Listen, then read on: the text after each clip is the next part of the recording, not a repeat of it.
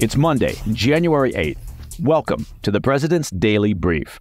I'm Mike Baker, your eyes and ears on the world stage. Let's get briefed. First, White House officials are in the Middle East to head off a potential escalation of the Gaza war, as Israel reportedly considers expanding its offensive into Lebanon. Later in the show, we'll examine a breach in protocol that could have serious implications. Reportedly, Secretary of Defense Lloyd Austin and/or his staff did not inform the White House of his hospitalization. Plus, we'll explore emerging developments that may signal a resolution to the economic standoff between Ukraine and Poland. And finally, in today's Back of the Brief, we'll provide an update on the allegations we reported last week regarding the Israeli government's purported secret discussions with foreign governments to voluntarily resettle thousands of Palestinians after the war. But first up, the PDB Spotlight. As Israel continues its offensive in Gaza, its conflict with Iran-backed Hezbollah on its northern border seems to be reaching critical mass, with some fearing that it's only a matter of time before things escalate between the Lebanon-based terror group and the Jewish state. This past weekend saw a significant spike in hostilities, with both the IDF and Hezbollah engaging in a tit-for-tat exchange.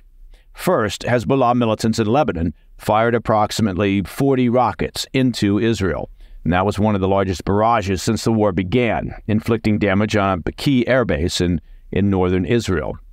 The Israeli military countered by striking several Hezbollah targets in southern Lebanon, including military sites and terrorist infrastructure.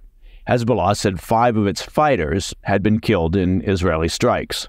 This latest exchange comes as U.S. Secretary of State Antony Blinken is set to arrive in Israel with the goal of preventing a full-blown war from erupting between Israel and Hezbollah. Despite its public support of Israel, privately, the White House reportedly is concerned that the Netanyahu government may be preparing to broaden the war to include Hezbollah. Now, that might have something to do with recent comments from Israeli Defense Minister Yoav Gallant, who said that Israel, quote, prefers the path of an agreed-upon diplomatic settlement, but we are getting close to the point where the hourglass will turn over, end quote. There is some speculation that Prime Minister Netanyahu might consider an expansion of the war into Lebanon to be crucial to his political survival, especially in light of criticisms over his administration's handling of the recent Hamas attacks. Now, the Washington Post reported that the Biden administration has cautioned Israel against escalating hostilities in Lebanon. This warning aligns with a classified Defense Intelligence Agency assessment, indicating Israel's challenges in managing simultaneous conflicts on 2 fronts. The paper also revealed that President Biden has worked to dissuade Netanyahu from opening another battlefront against Hezbollah amid fears of a regional upheaval. The White House and the international community is obviously concerned that things could escalate quickly, given the potential involvement of Iran and other proxies, which the White House worries could then inadvertently drag the U.S. into a military engagement in support of Israel. It's probably worth mentioning that any escalation of hostilities by Hezbollah against Israel is, in part, at the bidding of their primary sponsors, the Iranian regime and the IRGC. Hezbollah, frankly, would be a mere shadow of itself without the funding, the training, the resourcing, and overall support of the IRGC. All right, coming up, one of President Biden's top cabinet officials is under fire for failing to notify his boss that he was hospitalized. And the standoff at the border between Poland and Ukraine appears to be easing. I'll be right back. Welcome back. Turning to the U.S. domestic front, I wanted to bring your attention to a strange story that's emerged from Washington, D.C. this weekend. It came to light that the U.S. Secretary of Defense Lloyd Austin was hospitalized last Monday, New Year's Day, due to complications from an elective procedure. Now, that itself is not a problem, and of course, we wish Secretary Austin a speedy and full recovery. However, what's unusual in this case is that President Biden and other top officials were not made aware of the hospitalization until Thursday, a full 3 days after the Secretary's admission to the hospital. The delay has sparked concern and some controversy. Typically, such a hospitalization would be promptly reported given the Secretary's critical role in national security, particularly given the number of hotspots and international crises currently on the world stage. Now, the Pentagon has cited medical and privacy considerations for not disclosing the Secretary's absence. Yet, there's been no detailed explanation for why this information was withheld from the White House. This lapse in communication defies established protocol. Cabinet members are expected to notify the president of any significant personal developments that might impact their official responsibilities. This protocol is vital for the continuity of government operations and the implementation of contingency plans. Now, as mentioned, the implications of this oversight are particularly severe given all of the issues we're facing overseas. Obviously, the U.S. is facing increased tensions in the Middle East, with the Pentagon considering strikes against the Houthi militants in Yemen, Hezbollah intensifying its rocket attacks against Israel, and U.S. forces in Iraq and Syria having experienced repeated assaults in recent months. And that, frankly, is just the beginning of the laundry list of crises currently plaguing the globe. In the wake of this incident, the Pentagon did confirm that Deputy Defense Secretary Kathleen Hicks was prepared to assume Austin's responsibilities at all times. However, there's a bit of a problem with that. Deputy Secretary Hicks was on vacation in Puerto Rico during Austin's illness, having arrived on the island before Austin was hospitalized. Now, to his credit, Secretary Austin has issued a public apology, acknowledging that the communication regarding his health could have been handled better. In a statement, he said, quote, "This was my medical procedure, and I take full responsibility for my decision about disclosure," end quote. Okay, well, full marks to Secretary Austin. I believe he may be the first government official to take full responsibility for anything. Now, frankly, this was an oversight of his chief of staff and front office. Their job is to take care of details like this. If the secretary was incapacitated, someone in his immediate orbit should have been sufficiently switched on to think, yeah, we should probably mention this to the White House. It's worth noting that at no point in his statement did Secretary Austin explain why he and his staff chose not to inform the White House of his absence. Again, whoever handles his communications should have proofed that statement and made that adjustment. Despite all of this, President Biden seems to be taking it all in stride. Following what they called a cordial conversation with Secretary Austin on Saturday night, a White House official reported that the president has, quote, "complete trust and confidence in Secretary Austin," end quote. All right, let's turn our attention to Eastern Europe for an update on a story we've been following for a few months here on the PDB. And that's the protracted standoff at the Poland-Ukraine border, where Polish truckers and farmers have been blockading crossings, causing a massive backlog of vehicles.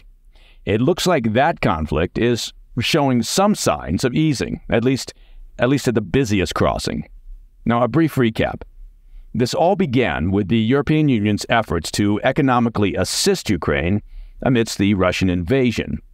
Polish farmers are protesting, claiming that their market prices plummeted due to the influx now of cheap Ukrainian imports. Truckers have been upset by the EU's removal of the permit system for Ukrainian trucks, which previously limited the number entering the EU, arguing that it gives their Ukrainian peers an unfair advantage. Well, this then escalated into an economic deadlock between Poland and Ukraine. Traffic over 4 out of 8 road crossings between the two countries is being blocked in both directions. According to reports, there's a line of thousands of trucks stretching in some places over 20 miles long along the border. In some circumstances, trucks are waiting as many as 2 days to cross. Recent developments suggest a breakthrough for the farmers, who've suspended their blockade at Medyka, Poland's busiest crossing with Ukraine, after reportedly securing a deal with the government. The agreement, according to Polish media, promises a substantial corn production subsidy, tax reductions, and preferential loans. However, the truckers' grievances remain unaddressed. They're continuing their protest at 3 separate border crossings, demanding the government retract the EU-Ukraine agreement that eased road transport regulations, seeking to, of course, restore the balance of competition. All right, coming up in the back of the brief, is Israel negotiating to resettle thousands of Palestinians to African nations? A follow-up on a story we brought to you last week. That's next. In today's back of the brief, I wanted to follow up on a story that we brought to you this past Friday. We reported allegations of the Israeli government engaging in secret discussions with the Democratic Republic of Congo. Now, these talks were said to be about a plan to voluntarily resettle thousands of Palestinians when the war ends. Since we first reported on that story, the original source, a Hebrew language sister site of the Times of Israel, Zman Israel, further claimed that similar negotiations were underway with two other nations, Chad and Rwanda. At the time, I told you that I was very skeptical of this story. It reads like a disinformation campaign. And it looks like that skepticism was warranted, as now every single country involved has refuted the reports. The Democratic Republic of Congo has unequivocally denied any involvement in such discussions with Israel. A Congolese government spokesperson stated, quote, "There has never been any form of negotiation, discussion, or initiative between Kinshasa and Israel about the reception of Palestinian migrants on Congolese soil," end quote. Furthermore, Chad's government has also rejected the claims, with an official spokesperson categorically denying any talks of receiving Palestinian migrants from Gaza.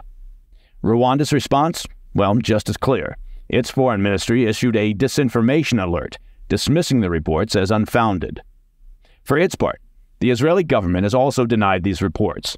An official from Israel dismissed the rumors, stating, quote, "There are those in Israel who think there is a willingness on the part of Gazans to emigrate voluntarily. It's a baseless illusion, in our opinion. No country will absorb 2 million people, or 1 million, or 100,000, or 5,000. I don't know where that idea came from," end quote. So, as it stands, the reported secret resettlement scheme appears to be without basis, as all parties involved have issued categorical denials. But as we've discussed, it does point to the complexity and difficulty of figuring out how and by whom Gaza will be governed post-conflict. A multinational force? The Palestinian Authority? A coalition of clans from within Gaza? At this point, there's no clear path. And that, my friends, is the President's Daily Brief for Monday, 8 January. If you have any questions or comments, please reach out to me at pdb@thefirsttv.com. I'm Mike Baker. I'll be back later today with the PDB Afternoon Bulletin. Until then, stay informed, stay safe, stay cool.